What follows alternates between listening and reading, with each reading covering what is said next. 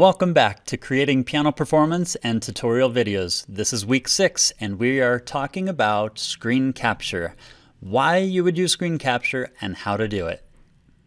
Let's take a look at 5 common uses for screen capture. Number 1, the score in motion. Imagine trying to demonstrate a piece where you can have the score moving along with you. You can just record the screen with the video. A user can also use this and change the speed if they want to practice slower. You can imagine many uses for this.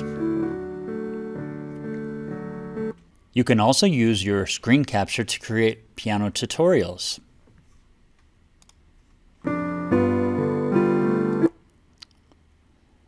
Notice how I've created these tutorials. What that means is you play the melody in the right hand. I can talk along and show students what I want them to see, but I can also show my music moving on my screen because I've captured it. Additionally, you can show users how to navigate software on your screen. Or you can show chords. You can even have little arrows pop up indicating what you're trying to discuss. Or ultimately, you can point out with arrows what you want to show with your hand. Another cool thing you can do with screen capture is capture video background and replace your background with a video.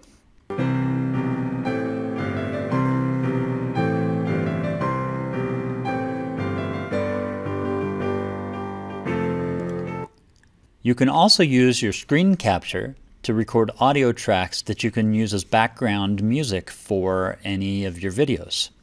Screen capture is a phenomenal way to model how to do something.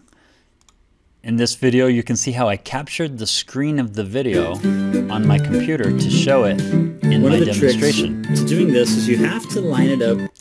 Not only did I do that, but you can see I also showed the screen from my cell phone. Let's take a look how that's done. Where I could show users how to do something on my cell phone. And then later in this same demonstration, I walked over to my computer and showed my screen on my computer so users could see how I was navigating around the screen and how I was doing video editing.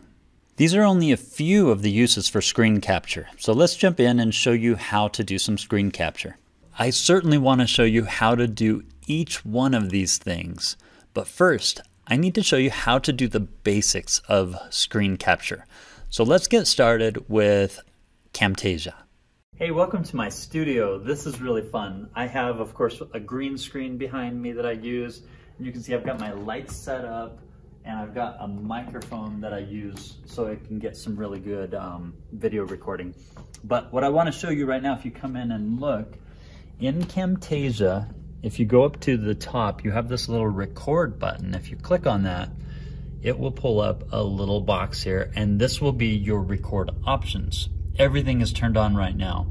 Camtasia is really cool because you can record this thing, which is your screen. I can turn it off, and then you can see it just goes away. Turn it back on, and then it's gonna record this camera. It's coming out of this shot right here. My microphone, I can actually choose to use this microphone right below me, the one I have plugged in, or use the other one that's part of the system.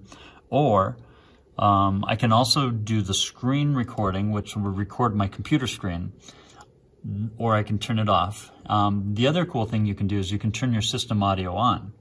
So what I want to do is I want to show you, these are basically the only 2 things you'll want, the screen recording and the system audio. These are optional. You can get that from another camera, but let me just show you what it does with Camtasia. I'm going to hit record,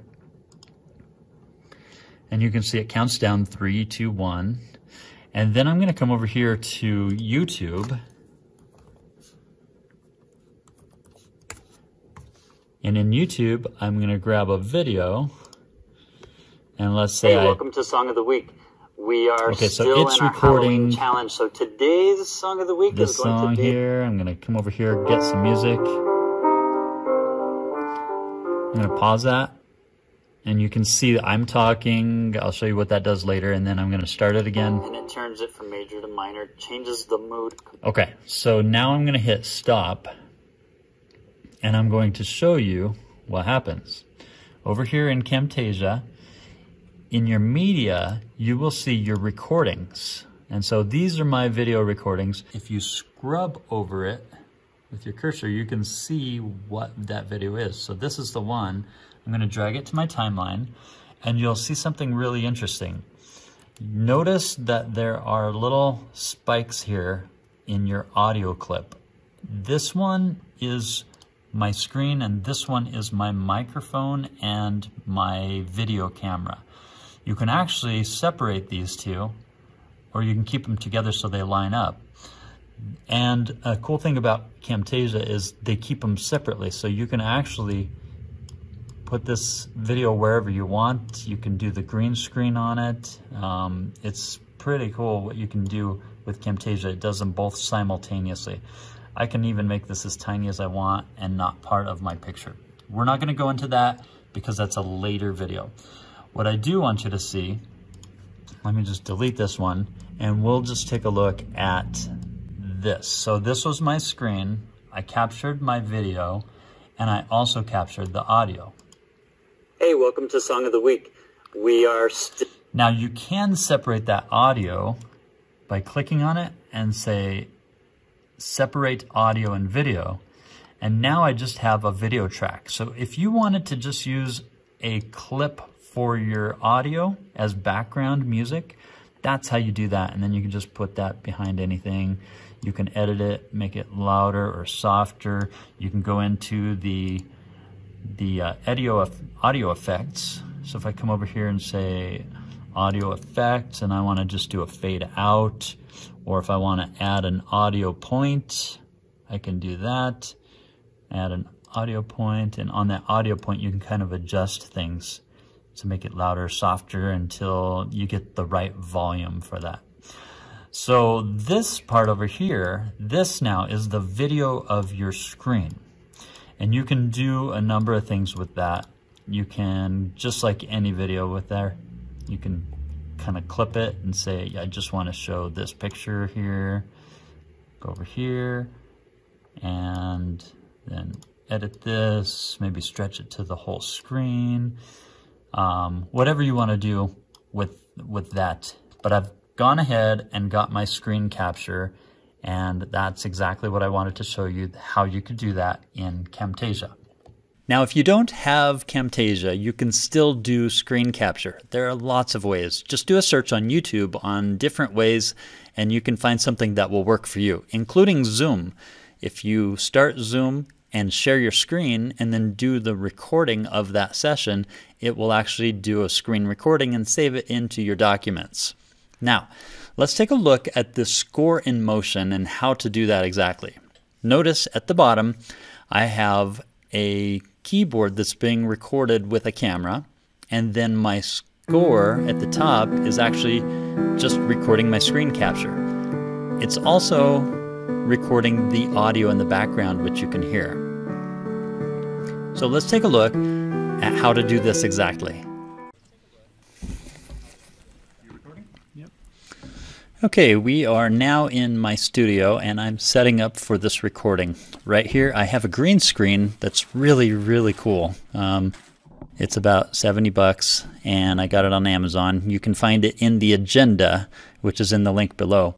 But it just pops out, and it goes on this little stand that comes with it, and then I just set it up behind me, and that way I can use the green screen here. Now on my computer, I go over and I set up Camtasia.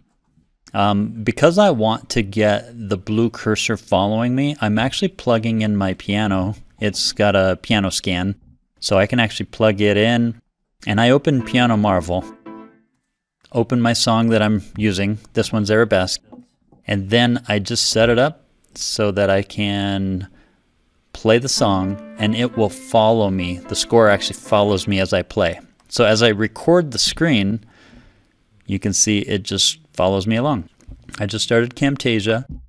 I'm going to hit the record button so it records my screen. I noticed that my green screen was just too far away. It wasn't showing enough green behind me, so I couldn't cut it out. So I'm going to move this forward and lift up the green screen. Next, I need to get my camera set up over the keys so I can get the second shot. Now I have two places that I use. This one's actually attached to the ceiling. If you don't have one of those, you can do something on the floor. I prefer the ceiling because my piano vibrates and sometimes will move the camera if it's on the floor. You can see I've got this stand. It's just a boom stand. This is also on the agenda if you look in there under equipment. This is a very important step. You want to make sure that your camera is completely square with your keys. That will save you a lot of editing time in the video.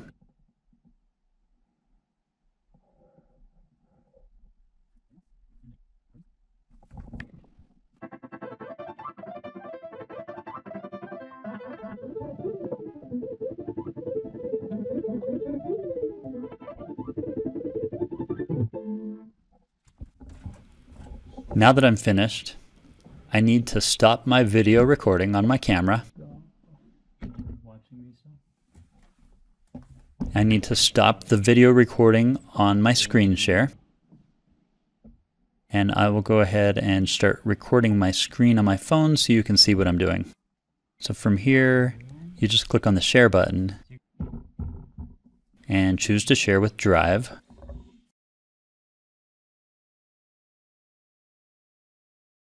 Now that it's done, you can rename the video and then click Upload. While that's loading, I'll come over here to my computer and I'll begin working with the other files.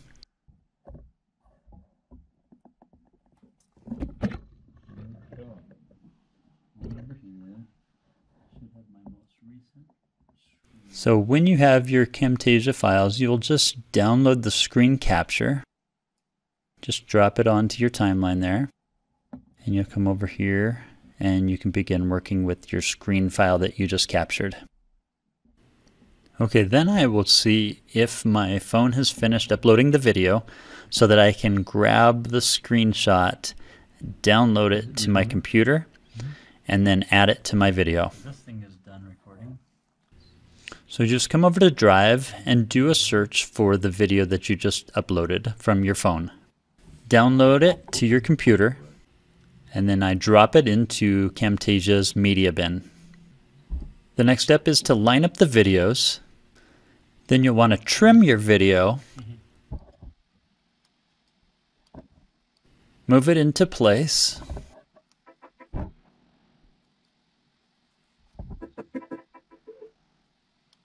and the last step is to take your screen capture and size it just correctly for the window that fits above your other frame. And that is it. You now have a finished product. So have lots of fun doing screen capture. If you don't know something, you can always look it up on YouTube and ask how to do this or that. In the meantime, have fun, and we'll see you in the next video.